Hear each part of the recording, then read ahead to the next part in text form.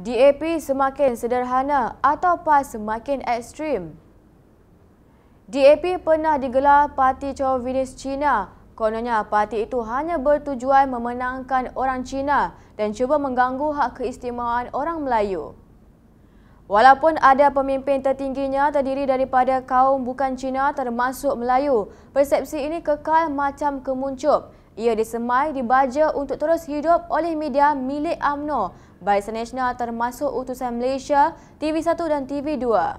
Kalau ia pun ada yang bersikap chauvinis dalam DAP, mereka sudah lama ditinggalkan.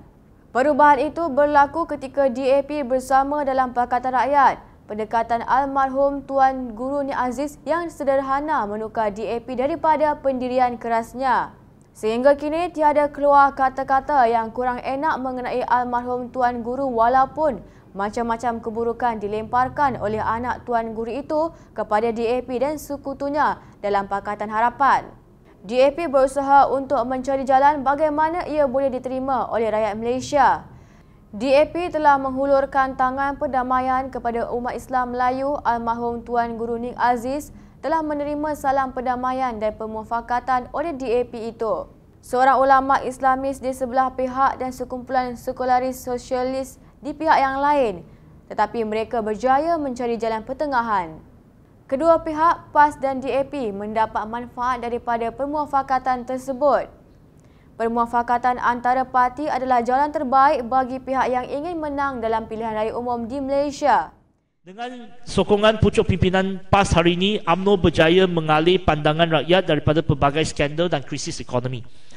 Kita perlu kembali kepada perjuangan asal, sekurang-kurangnya kepada asas dasar bersama pada tahun 2009, di mana Tuan Guru bersama pucuk pimpinan parti-parti pembangkang memainkan peranan yang besar untuk menyatu padukan pandangan-pandangan yang berbeza.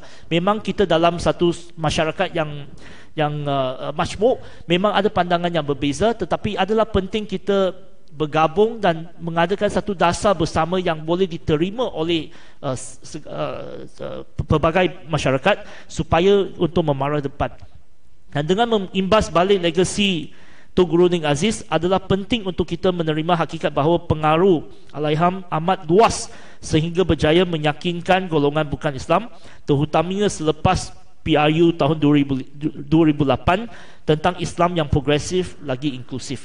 Saya nak bagi satu contoh. Sebelum pilihan raya kecil Bukit Gantang tahun 2009, saya rasa bukan Islam ni bukan Islam dari tempat lain lah, yang bukan di Kelantan, masih curigai Tuan Guru Nik Aziz. Mereka mungkin boleh terima Mas Abu, Dr. Zul, tapi Tuan Guru Nik Aziz ni jauh daripada kehidupan mereka.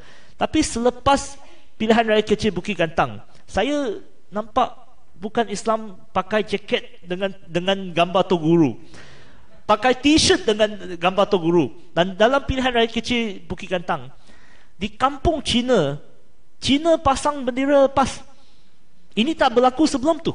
Tetapi ini adalah hasil perjuangan Tuan Guru Nik Aziz dan hasil yang kita jayakan bersama. Dan tapi nasib tapi sedihnya dibazirkan.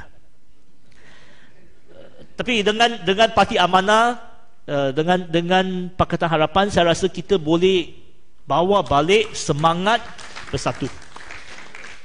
Akhirnya kepimpinan Nik Aziz memang suka dicari ganti. Kejayaan Tuan Guru Nik Aziz menggabungkan amalan politik sederhana, progresif dan pragmatik tanpa mencairkan prinsip Islam yang dipegangnya, menjadikan beliau seorang tokoh yang unik. Terima kasih.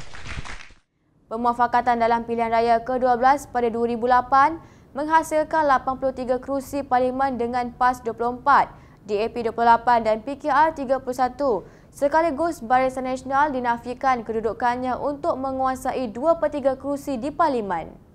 Namun PAS semakin menjarakkan diri. Akhirnya mereka yang mahu bekerjasama dengan DAP kini berada di dalam Parti Amanah Negara kerana PAS sudah undur ke belakang setelah ia kembali memperjuangkan kemelayuan yang disulam dengan Islam. PAS mencarang fitnah kononnya Amanah adalah kadam DAP.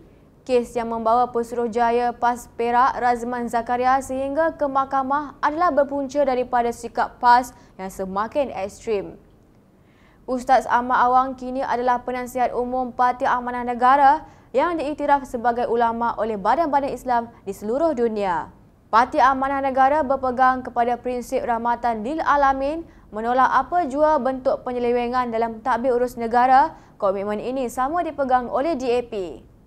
Justru di atas landasan perjuangan yang sama ini, Parti Amanah Negara masih meneruskan bekerjasama atau tahaluf siasi dengan DAP. Anehnya, PAS melihat perjuangan pembantras korupsi bersama DAP ini sebagai kadam DAP. Pakatan Harapan melalui pemimpin-pemimpin parti DAP, Amanah, PKR dan PPBM tidak jemu-jemu mendedahkan kepincangan tadbir urus negara yang dikuasai UMNO Barisan Nasional. Tidak kira sama ada di atas pentas atau di dalam parlimen.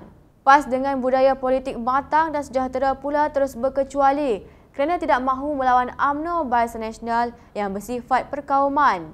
Rakyat yang bijak, fikirlah sendiri.